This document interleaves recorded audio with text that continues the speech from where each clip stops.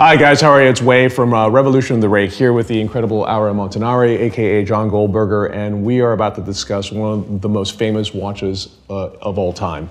He's got it on his wrist, but maybe before we start talking about this watch and look at it in detail, we can first talk a little bit about one of our favorite brands, Patek Philippe, and Patek's history with the Perpetual calendar. So I think, if I'm not mistaken, Patek's very first Perpetual calendar dates back to 1925. That was actually a movement that was initially in a woman's pendant watch, which they then recased and later sold in 1925. I think the story of serial production at Patek begins in 1941 with the 1526. This was Patek's first... Yeah, but before, Patek made a few examples of Perpetual. The first one was in the 33 with the 32 case. And after that, he made a good retrograde Perpetual. In the 40s? In 37. Okay. In the 39, he made the very famous platinum Perpetual with the repeating.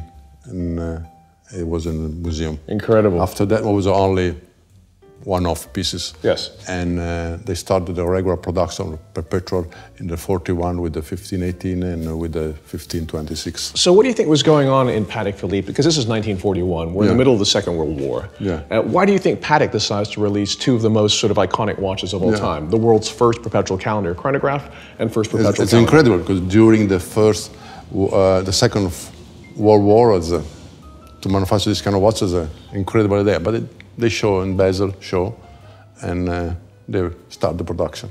Incredible. The 1518 start from that 41, 42 until 50.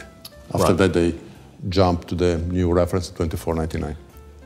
So then following up the 1526, if I'm not mistaken, one of my favorite watches is the 1591. Yeah. The 1591 was made in two examples. It was a center seconds, water-resistant Perpetual calendar, if I'm not mistaken, made for a Maharaja. Yeah. That piece was in steel, and then there's one in gold as well, if I'm not mistaken. Yeah, the gold one was purchased by Tito in Geneva, the Marshal Tito from Yugoslavia. And amazing. It was also in the museum. And the other one was sold to Favre Leub, a retailer in, I think, Bombay or Calcutta in India. But I thought it was the two watches. They sold in a steel case there, but only one was found. Right. Amazing. And then we can go from there to the 2497, which I think is the next serially produced watch. I think, if I'm not mistaken, that was from 1951 to 1963. Yeah. Very cool watch also, and also retains the center seconds as well. Yeah. Also, they made two versions, one with the screw back. I don't remember the reference number, is it 24 something, I don't know. And the other was the regular 2438. Yeah, yes. Right. 2438 with the screw back. They manufactured a few in white gold, 2497, a few in platinum, and other was a regular production, yellow or pink gold. So in 1962, and I know the watch we're talking about comes from 1961, but in 1962, Patek Philippe launches the iconic 3448. Very cool watch, disco volant shape. Yeah. It was sort of the zeitgeist of that era. I think it was worn by people like Andy Warhol, for example, and it was also self-winding. It also was a very advanced design for that period, because it was thick, with a nice shaped case, with very strange looks. And I think almost 8 years ago, Patek Philippe reintroduced the same kind of case in the regulator. Very cool watch. Yeah. But what's interesting is that the year before that, in 1961, Patek releases three pieces of a model named the 3449. Yeah. And this is a similar shaped case, but with different lugs. In fact, there was three examples, and all three are different. One with a double step, the other triple step, like this example, and don't show yet. Don't show. So the 3449 was as opposed to the 3448 manual wind. And do you think it was in some ways like a test platform for the 3448? Yeah, right. And so there were three watches that were made. The first of the three is triple step with angular lugs. Yeah. The second was double step.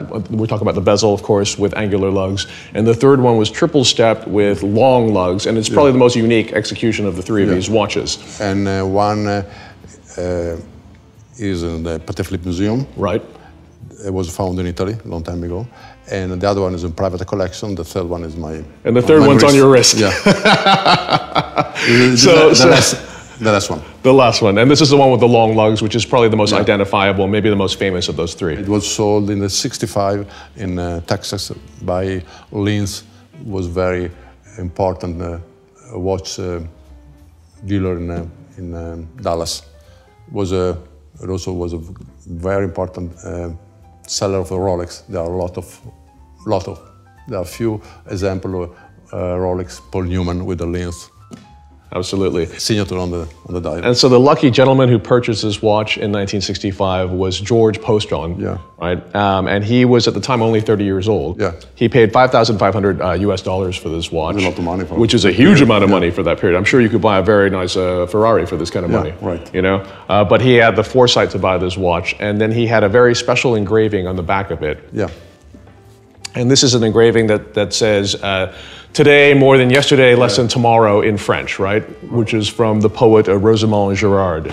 And really, I mean, this is a huge piece of horological history, right? One of the only 3449s in existence, the most famous execution of it in immaculate condition, now on the wrist of the most famous watch collector in the world. No famous, but good collector. The most knowledgeable watch collector in the world. Would you agree? Okay. Excellent. So, I mean, tell us a little bit about, because I know that George, or Gio, as it's engraved in the back here, he would later sell this watch, and it would end up in auction. Yeah.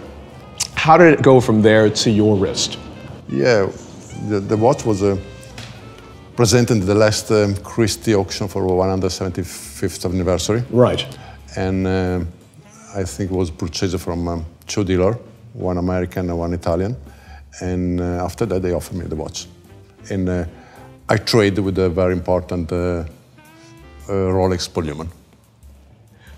But if you don't mind my saying, the watch you traded for this was one of the most famous watches of all time also, which was, had a very special configuration of the dial, which was the Yachtmaster. Yeah, the Yachtmaster. The only three known example. One from a Rick Clapton collection, the other one I think is a Rolex Safe. And then the third one now resides with the person who had this watch. Yeah. And so you guys traded. Yeah, and also now the watch is one of the most important collection of Rolex in the world. Amazing. Yeah. And am I correct that this all transpired in Capri? Yeah. In a mutual friend's villa? Yeah. And so tell me, how did the conversation go? Were you having a few glasses of wine? Were you like, you know, I really like that watch? Yeah, I love the watch, and I approach him, the dealer, like to trade with his watch, and after that we have a meeting in Costa Smeralda. But did you know he had this? Yeah. So you knew he had this. Yeah. You knew he probably wanted your Yachtmaster. I brought my Yachtmaster. We traded. I was back in Capri, and I wear it. So it was one-to-one trade. Yeah. Fantastic, amazing. So one piece of watchmaking history for another piece of watchmaking history. Right. And how? I mean, tell us a little bit about why you decided to make that trade. Yeah, because there's very rare watches, and I'm getting old. Prefer to have in my collection something more consistency than Rolex Paul Newman or Rolex. Is a unique piece. I love the quality of the watch, the dial, the case, good provenance, and it's a good watch. It's a great watch. It's an extraordinary watch. Yeah, because you know there is all the well done manufacturing by Patek, the case. And the dial is all engraved dial and made by Stan Frere. I've seen you, when I met you in Singapore, you had an incredible 1518 on your wrist. So you've got a 1518, you've got the 3449. Yeah. Are this period of iconic Patek Perpetual calendars, is that really important to you? Do you love these watches? Yeah, I love it a lot. For me, the 1518 is one of the best watches manufactured in the Swiss industry, because after that, the 2499 is more modern case. There was a lot of evolution about this model. They came to 84, they changed to 2970. It was very similar, but 1518 is a unique design. Incredible. Unique design, like the Calatrava design of Patek. The movement is great, the execution of the dials is great, but it's very hard to find a very good example of 1518 now. And I guess the watch that followed this was the 3450, which was a similar watch, but with little windows for the leap year, or for a little window for the leap year. And I think that kind of concludes that sort of golden period of... For me, the golden period of the horology finished in the 84, when Valijou stopped to manufacture movement for Patek and for Rolex also.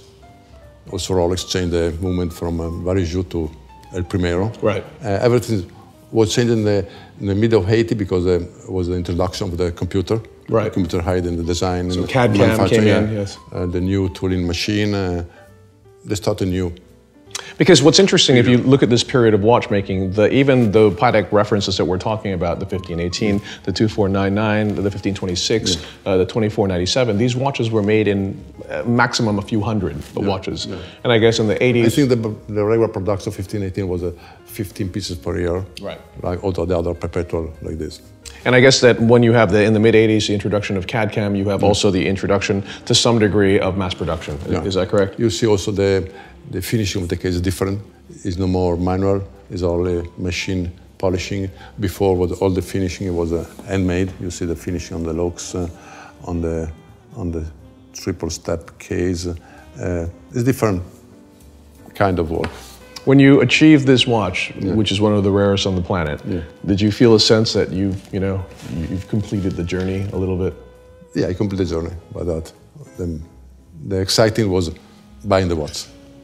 The excitement is not wearing the watch? No. Really? No. Can I try it on? I'm a big lover of possession. Ah, okay, so it's interesting. So as a person who has one of the greatest watch collections in the world, including this watch, but at the same time you're not materialistic. No. And so you like the journey of seeking out the piece.